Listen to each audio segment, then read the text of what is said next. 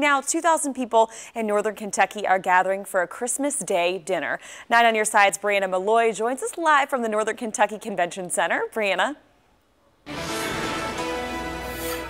So it really is a giant Christmas party here right now. You can see over 2,000 people behind me enjoying that hot Christmas meal. I'm going to walk you down the food line right now just to give you a little bit of perspective on the scale of what we're talking about. We have 240 pounds of turkey here, 240 pounds of ham. We have the staples, corn, green beans, 300 pounds of stuffing. I'm told this is everyone's favorite. They've made 600 pounds of mashed potatoes today. Of course, the people who are making this all possible are the people you see here serving the food.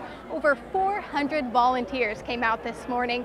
I'm told that they got here 6:30 in the morning on Christmas Day to start preparing this food.